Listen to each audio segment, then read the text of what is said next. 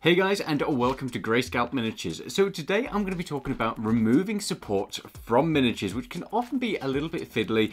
I normally get asked quite a few questions about what order it should be done in and do I have any tips. I'm also going to be sharing a tool that I've been using as of recently that has made it so much faster, so much easier, and removed some of the annoying cleanup in terms of like dirty water and stuff. So let's get on with it. So first up, I suppose the question is, what order should you remove your supports? Should you cure your resin miniatures first and then remove the supports, or should you remove the supports before you cure them?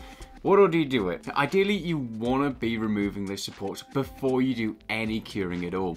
Once those models are cured, you're going to start to see a lot more, I guess, like little warts that get left behind, and it's just going to make your model look pretty messy. It also makes the cleanup of the model a lot harder once the resin's been cured, because it's not that nice kind of soft, malleable feel to it where you can get a knife and just kind of scrape off some of those parts. Once it's cured, it just becomes a lot harder and the results are a lot worse, or at least in my opinion, and it seems to be the general consensus as well. So I'm going to walk you through my process now for removing support, because it can be really fiddly, especially if you are dealing with some little small miniatures. For example, like the skeletons and stuff that I've been doing, or the zombies I've been doing from Highlands Miniatures. When you're dealing with anything that's really small, like spears or swords or anything like that, you really do run the risk of ripping those off when you're removing the supports. And I've done that time and time again, and it's really frustrating. But this method has really helped me. So you've all probably heard the idea of using hot water, not boiling water, hot water, basically dipping your figure in there, leaving it for a little bit, and then literally the supports should, in theory, peel off.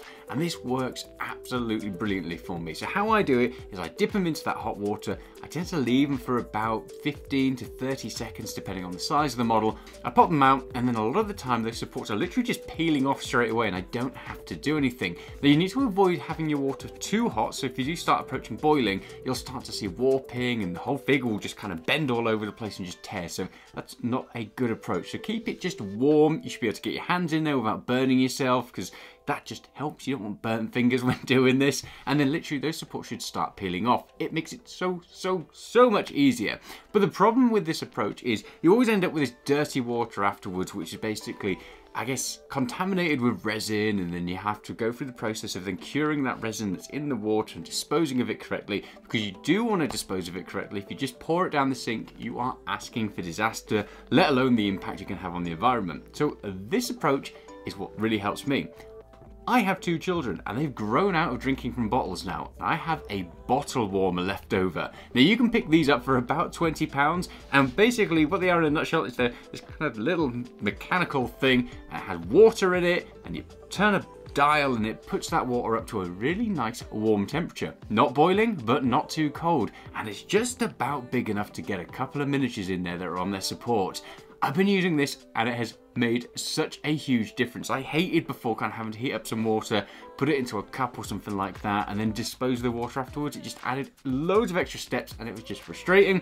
With this, I can literally just keep this kind of Tommy Tippy bottle warmer on the side, dip my figure in there, and then peel off the supports. I don't have to worry about that water. I can clear it out maybe once a month or something like that. It's probably not doing the bottle warmer any good, but I don't care. I don't need it anymore. And this serves a really good purpose. It's not big enough really to get any of the large models in there, so that is one downside to it. But if you're printing off a lot of miniatures, this is a really good and convenient way to go, and I definitely recommend it. Like I said, they normally retail for about £20 you can pick them up from, and you can get bigger ones as well. And it cuts out on a lot of that waste and having to pour the water away into a container and then cure it and all of that rubbish. You can literally just dip it in, put it aside once you're done with it, and then go back to it later on. It's a fantastic little tip. So in a nutshell is, first off, you'd obviously clean them up in IPA or whatever your cleaning solution is, and then you want to remove your supports. Whether or not you do it with or without hot water, that's up to you. And then cure them after the supports have been removed and you've done your cleanup process. If you are doing this quite a lot, I definitely recommend a bottle warmer. It has made a world of difference to me.